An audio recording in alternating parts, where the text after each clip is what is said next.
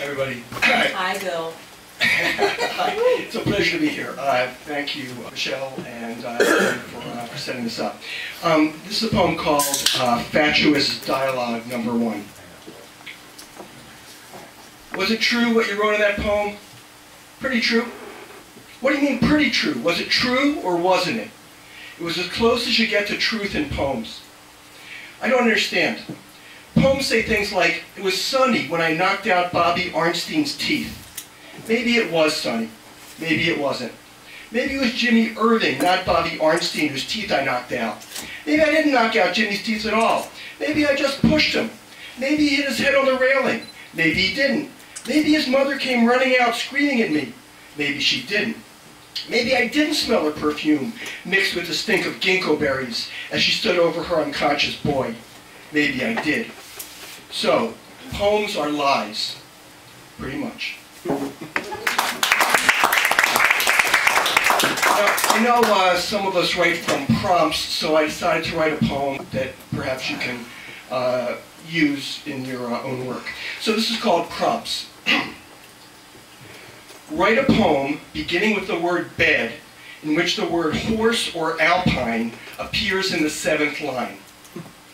Write a poem in which fraternal twins each marry accountants.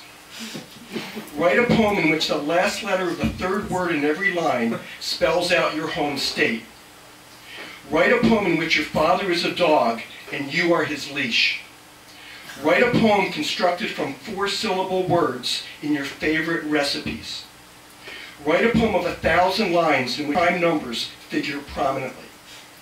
Write a poem whose first word is also its last word, whose second word is also its 11th word, whose 49th word is also its 60th word, 17th word, and 39th word, and whose 100th word is a foreign word.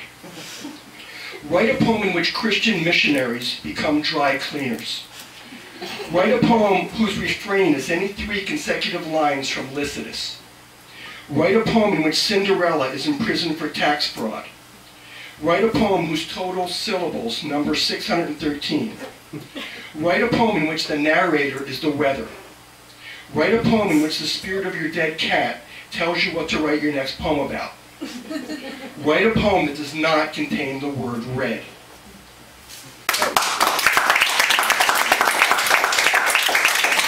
This is called Proverbs of the Converted. A journey of 1,000 miles begins with a single ticket. A person is known by the company he shuns. A good man is hard to solicit. Where there's a will, there is death. A house divided against itself cannot multiply. If you lie down with writers, you'll get up with bullshit. This poem is called How Modern Poets Die. Mark Strand. Over decades, a steady diet of poetry enlarged his heart.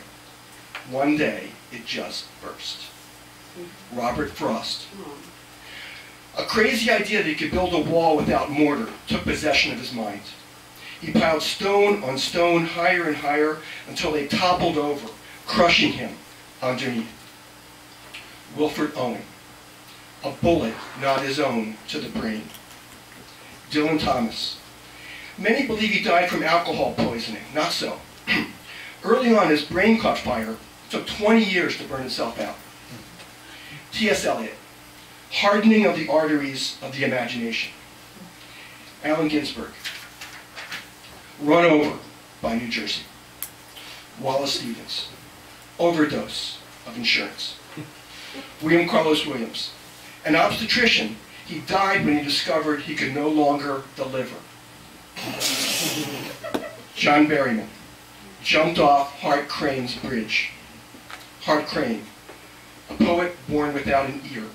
It didn't take long.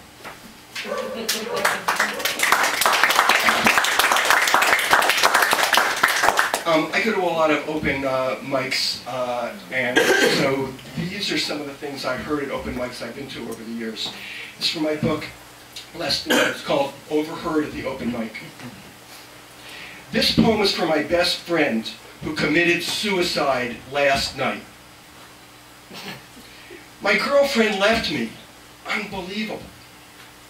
You won't understand this poem, but I'm going to read it anyway. I'm not kidding. This actually happened to me. I'm not really a poet. Two more. You'll like this one. This one is funny. I bet I can shock you by saying the word shit. God healed my spirit. Pay attention. This one is deep. How beauteous is beauty. Two more. My childhood was fun. My wife is a bitch. I mean goddess. This poem is a double villanelle in 7 parts. Part 1. My dad loved me, but he never told me he loved me. Bastard. I'm glad I decided to keep the baby. 2 more. Men keep staring at my body. Here's a poem about that. I really like sex. Here's a poem about that. You've heard this one before, but I want to read it again. The Holocaust happened in my soul. The muse gives good head. Really? 2 more. I spent the summer in the Côte d'Azur. This one is untitled. Nature is so pretty. I just love Jack Gilbert. I wrote this last night. 2 more. 3 more. 4 more.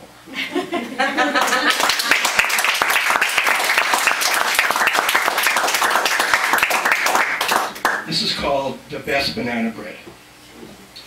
Cousin Ed was a spoiled banana no one wanted to touch.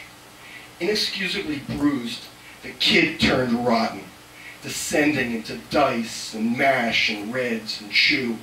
I couldn't understand anything he said, like, my car has acne.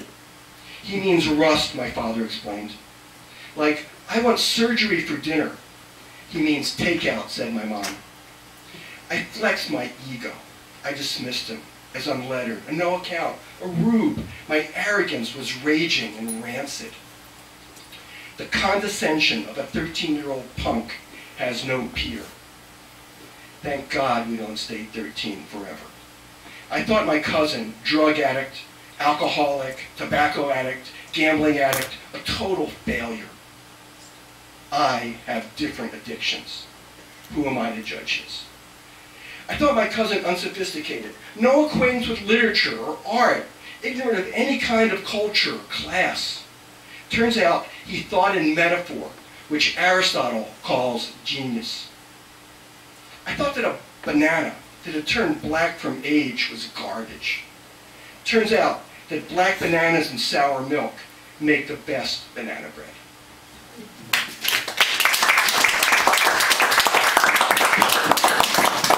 I'll finish with this one, I guess. This is called Tariff Happy. Be subversive in your chores. Knock at the door of indecor and demand to be let in. Factor in your calculations the weight of longing among the self-impressed.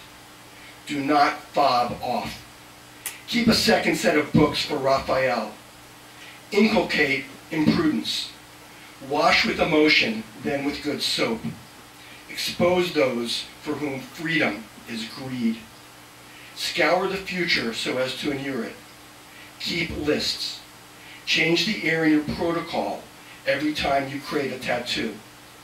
Lock your knees at funerals.